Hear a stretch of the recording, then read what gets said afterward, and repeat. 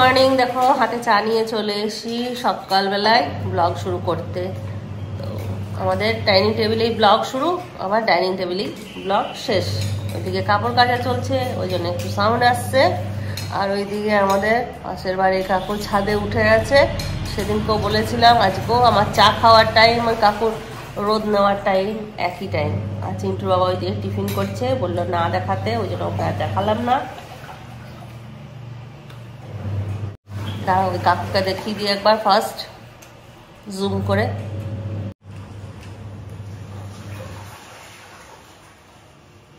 দেখো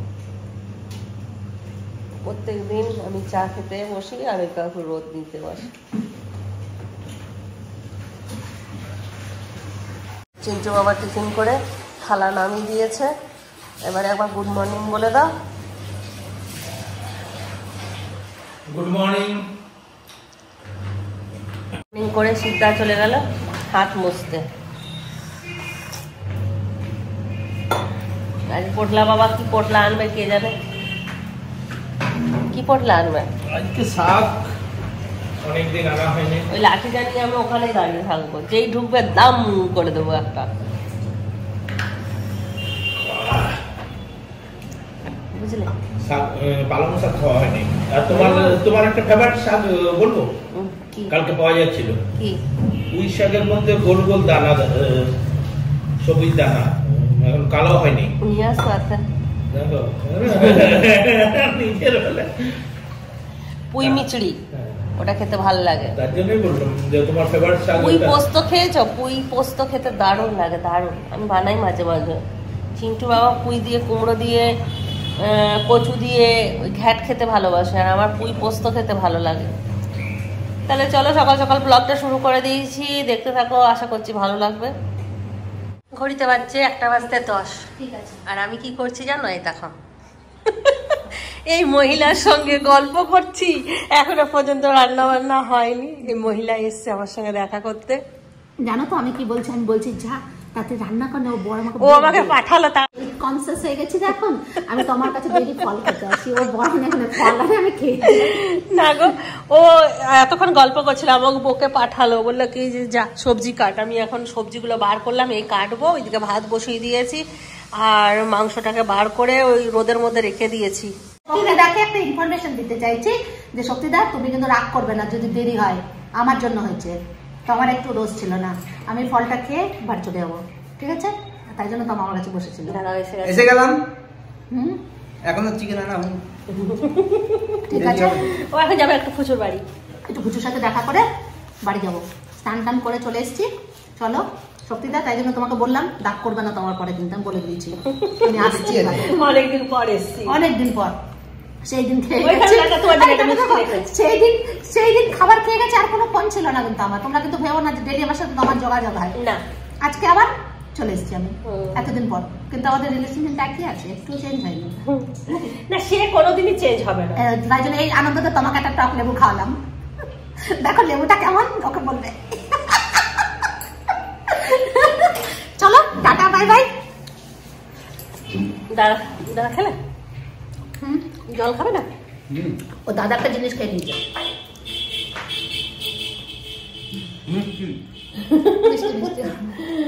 আমাদের কিছু বলতে হয় না, কিছু করতে হয় না। মিষ্টি প্রেমী লোক। এই যে তান্নি মুন্নি কেমন আছে দেখো, তান্নি মুন্নি আমরা দেখো আমাদের কি সুন্দর গালগুলো, একটা গালের সঙ্গে একটা গাল তুলে যাচ্ছে। এতক্ষণ লেবু খাচ্ছিল আর খালি আমাকে বলছিল কি আমার চোখে নিয়েছিস, এটা চোখে নিয়ে মানে ওর খোসাটা চোখে দেবে আমার, চিপে দেবো, সে চোখটা জলে না। বললাম না আমি নিতাম না রে ছোট সময়, কিন্তু আমাদের এক দিদি ছিল, সে দিয়ে দিত, খুব বদমাস ছিল। বলছে তাহলে আমি বদমাস নয়, হ্যাঁ আমি দেবো না। এখন আমিও গিয়ে রান্না করবো, ও রান্না করবে।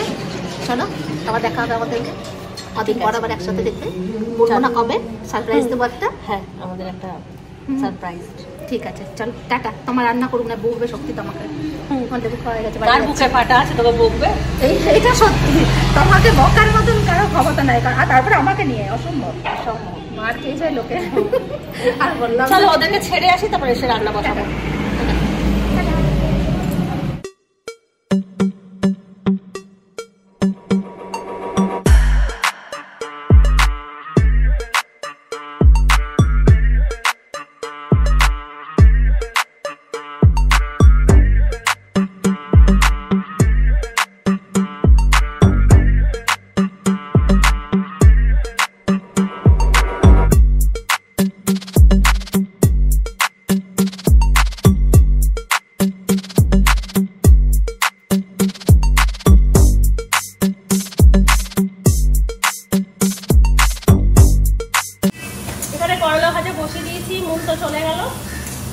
তারপর এসে কাটাকুটি করে সবজি বসিয়ে দিলাম। সবজি না, করলা আর কুমড়ো একসঙ্গে ভাজা বসালাম। এখানে মশলা বাটবো আর ওই মাটন করবো। মাটনটা এখনো পর্যন্ত বরফ ছাড়েনি, মানে ভাতটাও হয়ে গেছে। এই দেখো একদম বরফ হয়ে আছে। কখন কখন যে রান্না করবো কে জানে, পুরো বরফ হয়ে আছে। এই দেখো ছাড়াতেও পাচ্ছি না, এত গরমকাল থাকলে ছাড়ানো যায়, শীতকালে কি করে ছাড়াবো? হাতগুলো পুরো ইয়ে হয়ে যাচ্ছে। কখন সকালে বার করেছি, কোনো রকম একটু ছাড়িয়েছি। এতে দই, নুন আর হলুদ দিলাম আর একটু মশলা দিয়ে মেখে রাখি একটুক্ষণ। খুব কষ্ট করে হাত মাত পুরো একদম ছেড়ে গেল।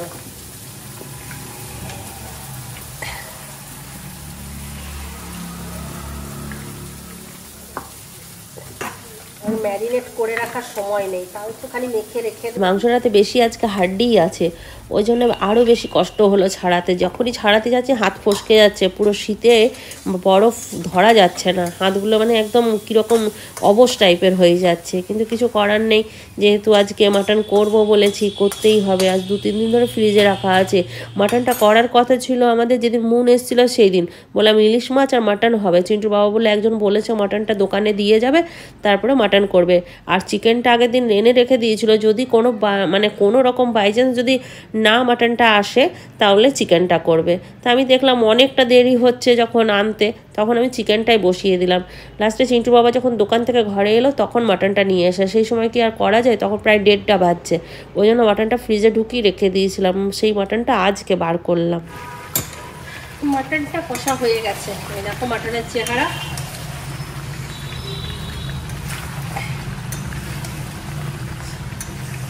আমার সর্দি হয়ে গেছে না, ওই জন্য মাঝে মাঝে করছি। দেখো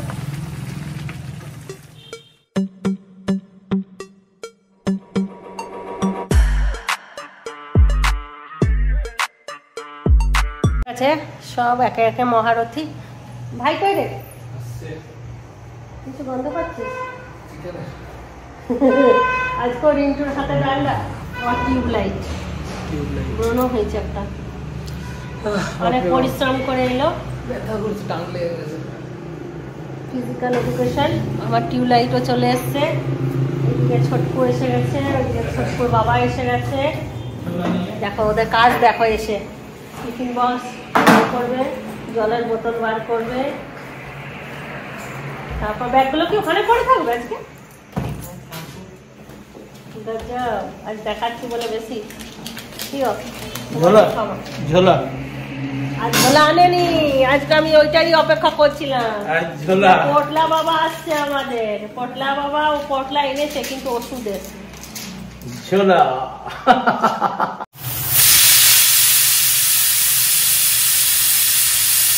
মাটন রেডি হয়ে গেছে, কুকার থেকে নামিয়ে আরেকবার গরম করে নিলাম, এবার খেতে যাব।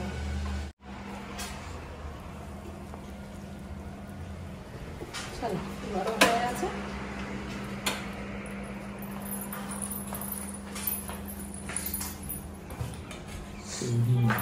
আজকে হচ্ছে মাটনের ঝোল, আর এখানে আছে উচ্ছে আর কুমড়ো একসাথে ভাজা, আর গরমা গরম ভাত। দারুণ হয়েছে মাটনটা, দারুণ দেখতে। গুড ইভিনিং, দেখো এখন বাজে 4টা বাজতে 10, আর আবার এসছি তোমাদের সামনে। সেই যে খাওয়া দাওয়া করে একটু শুয়েছিলাম কি একটু ফোন দেখার একটুখানি সময় পায় না, জানো তো। ভাবলাম যে খেয়ে দিয়ে একটুখানি ফোন দেখবো, আর যেই ফোনটা মুখের সামনে নিয়ে এমন ঘুম আসে যে আর ফোন দেখা যায় না, তখন ঘুমিয়ে যায়। আবার সন্ধ্যের সময়টা একটুখানি চা নিয়ে তোমাদের সঙ্গে কথা বলি, তারপর ফোন দেখি। আজ তো চা নিয়ে বসিনি, ওই জন্য একটুখানি ফোনটাই দেখছিলাম। চিন্টু টিউশন গেল, তো এখন একটুখানি ইচ্ছে হচ্ছে ক্যারট কেক খাবো, কিন্তু ক্যারট কেক তো আমাদের এখানে পাওয়া যায় না, জানি না পাওয়া যায় কিনা, আমরা কোনোদিন খুঁজিনি। তাই মনে করলাম ঘরে গাজর আছে, সমস্ত কিছু জিনিসও আছে, শুধু ময়দাটা ছিল না, চিন্টু এনে দিল। তো এখন একটুখানি ক্যারট কেক বানাবো। তাহলে চলো ক্যারট কেকটা কেমন করে বানাবো তোমাদের সঙ্গে সেটা শেয়ার করবো। কেক বানাতে রান্নাঘরে চলে এসেছি, দেখো সমস্ত কিছু গুছিয়ে নিয়েছি এসেই। তো চলো দেখিয়ে দিই কি কি নিয়েছি আমি। প্রথমেই যেটা লাগছে সেটা বলি গাজর। যেটাকে আমি গ্রেট করে নিয়েছি, 4টে ডিম, কাজু, 1 কাপ তেল, 2 কাপ ময়দা, 1.5 কাপ চিনি, আর হচ্ছে তোমার এখানে আছে বেকিং পাউডার, আর এখানে আছে ভ্যানিলা এসেন্স, একটু নুন দেবো বলে পুরো ডিব্বাটাই নামিয়েছি, আর তেল ওই যে অলিভ অয়েল দিয়েছি। তো এই কটা জিনিস লাগবে, আর মনে পড়ছে না যে কিছু এক্সট্রা লাগবে কিনা, লাগলে পরে বলে দিচ্ছি। তো এই কটা জিনিস নিয়ে এখন আমি ক্যারট কেক বানাবো। চলো, প্রথমেই যেটা করব, মিক্সিং বোলের মধ্যে 4টে ডিম নিয়ে নেব।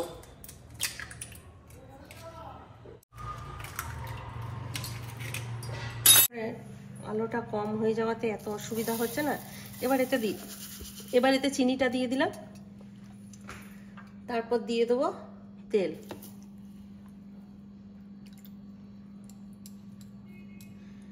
এটাকে ভালো করে মিক্স করব।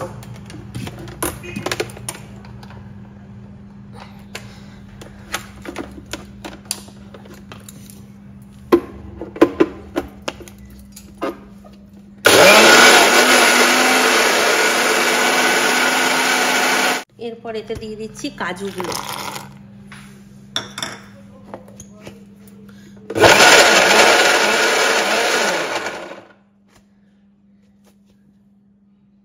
এটা যাতে কাজুগুলো একটুখানি সামান্য ঘোরালাম যাতে একটু গোটা গোটা মুখে লাগে। এটা নামিয়ে একটা বোলের মধ্যে ঢেলে নেবো। চলো,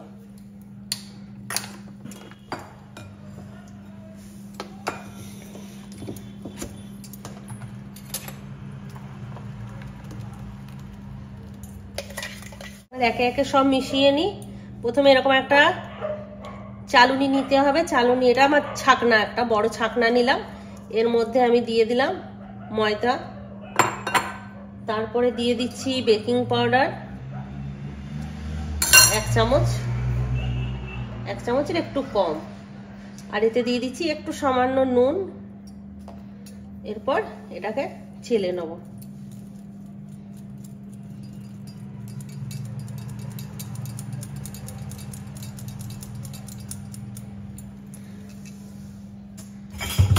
চালা হয়ে গেছে, এটাকে এবার মিক্স করে নেব।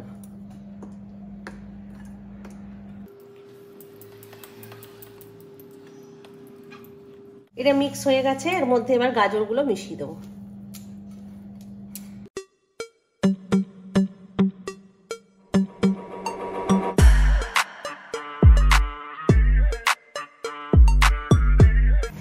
এটা মিক্স হয়ে গেছে, এবার এতে একটু ভ্যানিলা এসেন্স দিয়ে দিচ্ছি।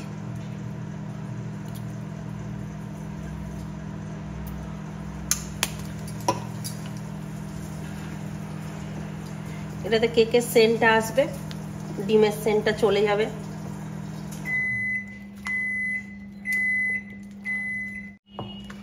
চলো, এটা আবার একটা অন্য পাত্রে ঢেলে নেব, তারপর এটাকে মাইক্রোওয়েভ করে নেব।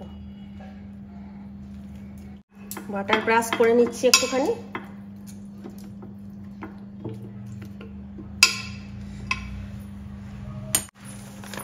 এটা কাগজ দিয়ে দিই।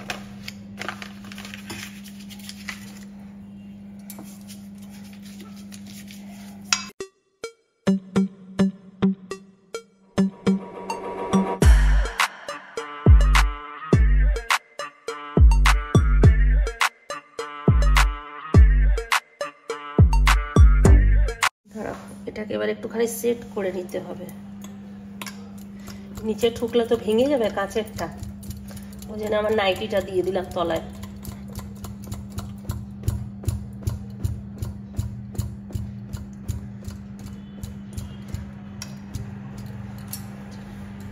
এবার কটা কাজু একটু সাজিয়ে দিই।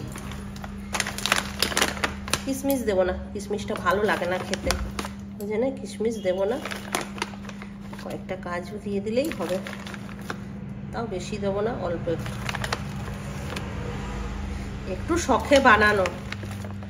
কতটা সাকসেস হব সেটা বলা মুশকিল, কারণ কেক সবার হাতে হয় না। কেকটা এমনই একটা জিনিস না যে সবার হাতে হয় না।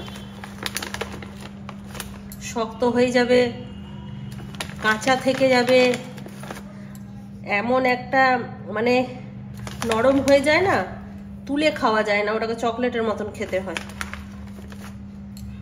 এরকম টাইপের হয়ে যায়। চলো এটাকে এবার বসিয়ে দিই।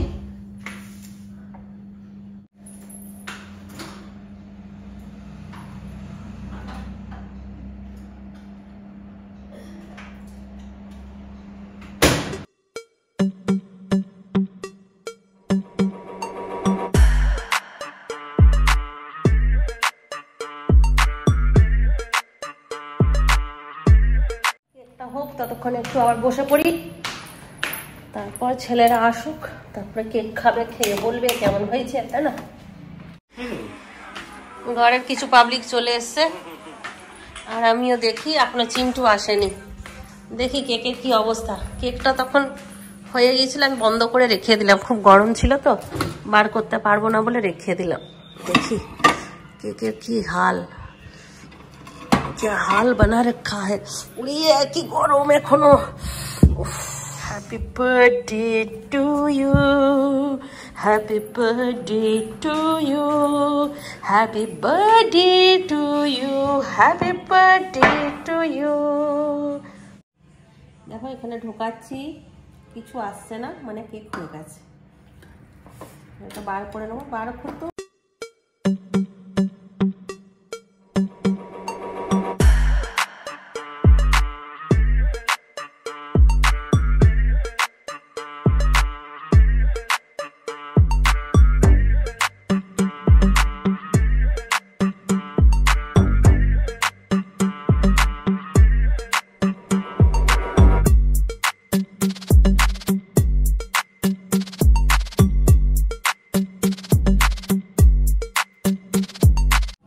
চলো দেখো স্পঞ্জি কেক, এটা কেমন করে কাটবো, হ্যাঁ চৌকোভাবেই কাটি।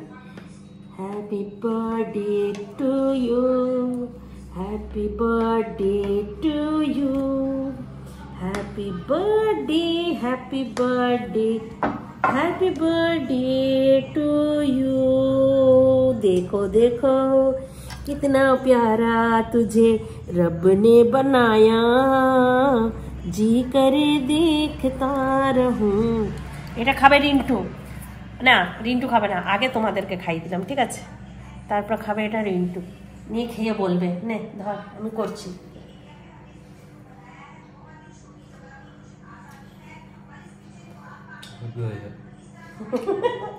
সত্যি দেখেই তো মনে হচ্ছে একদম চেন্নাই কেকের কালার চলে এসছে পুরো। এবার আমি খাচ্ছি,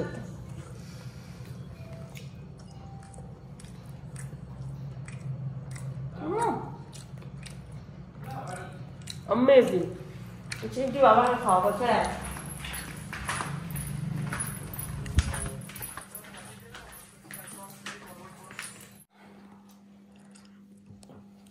বাহ, চেন্নাই ফ্লেভার পাচ্ছ? একদম দারুণ নরম। এটা আরো ভালো লাগবে কাল সকালে, যত বাসি হবে না। না বাটি তো চলো আজকে ব্লগটা এখানে শেষ করি। সবাই ভালো থাকো, সুস্থ থাকো, ব্লগ দেখতে থাকো, পারলে এরকম কেক বানাও, খুব ভালো হবে।